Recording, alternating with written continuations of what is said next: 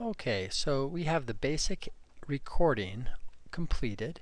Now I want to go in and do some basic editing. And by basic editing, I mean taking out the mistakes that I made. So here at the end, I can see there's a little mistake. So I'm going to get my basic selection tool, which is the straight I-beam tool, come down to the part of the recording that I want to listen to, and if I click and drag across the section, I can highlight it. When it's highlighted, I can click play, and it will only play that section.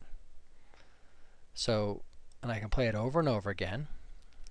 This is one of those times where I may want to zoom in a little bit on that section so I can really see what's happening.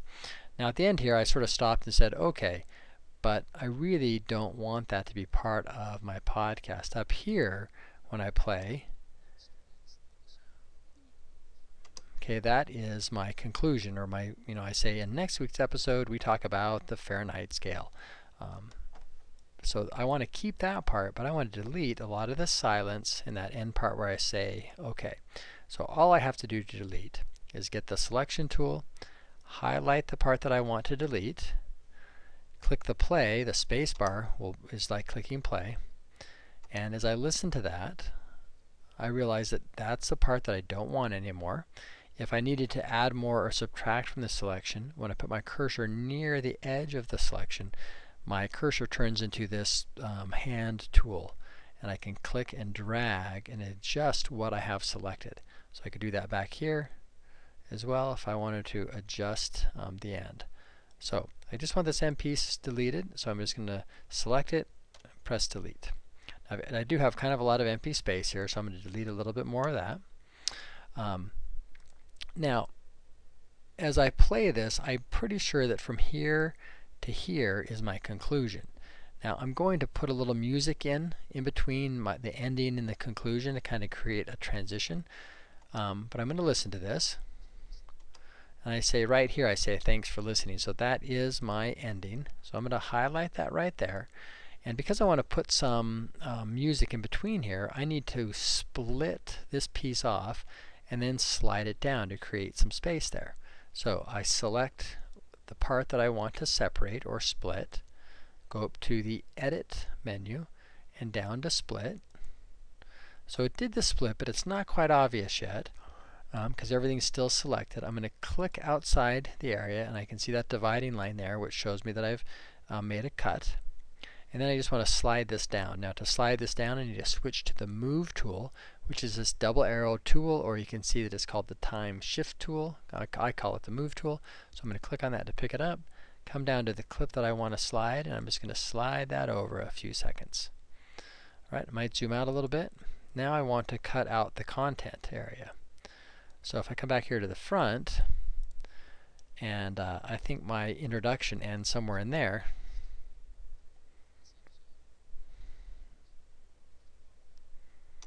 Okay, so actually it ends right here. That's where my intro ends and the content starts. So go out to full screen, and I'm just going to again carefully select the part that I want to move or to split, and I could listen to it to make sure I got everything I needed.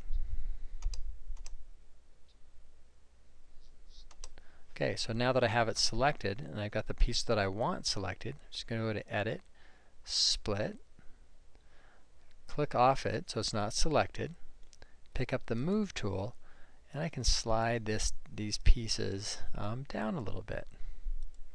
Okay, so now I've cut my audio into 3 pieces. Now a lot of folks will take these clips and put them on their own tracks, and that's just fine to do. But to keep this first one simple, I'm just going to keep one track with 3 clips on it. I can slide them around.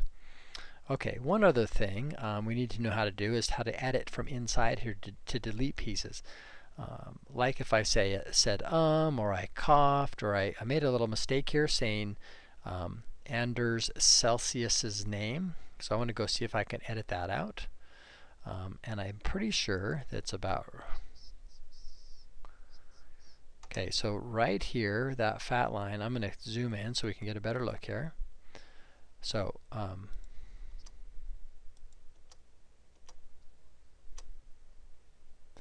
I've lost my place. It's down here a little ways.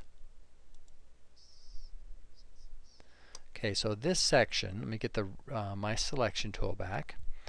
This section right here, I sort of have trouble saying Anders Celsius, but then I say it correctly right after. So what I'd like to do is remove this and have the part where I say it correctly just slide up. So what I need to do is, I might even zoom in a little bit more here.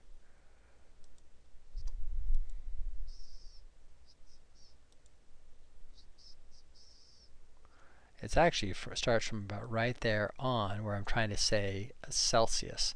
So I just highlight it or select it and I can play it.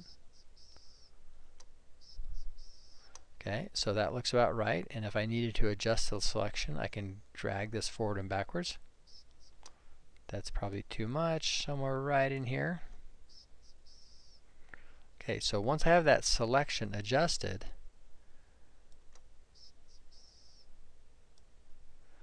then I can fine-tune it, and really zooming in like this using this plus button over here really makes this kind of editing much, much easier. So I've got the area highlighted that I want to remove, and now all I need to do is press delete on my keyboard, or under edit, delete. That will work as well. And you can see when I deleted that, the piece behind it automatically slid together. Okay, and I can come back up here, and you know, that ended up working pretty well. So you can see I'm just clicking up here along the timeline to replay it. So when I click up, say at 23 seconds, okay, so that worked good. And I can zoom out a little bit. Okay, so really there's two pieces in here that got pulled out, but you can't even tell. Yeah, so when I play it from a little bit back, you can't hear it at all. So being able to split a clip into two pieces, and also being able to delete parts of a recording that you don't want.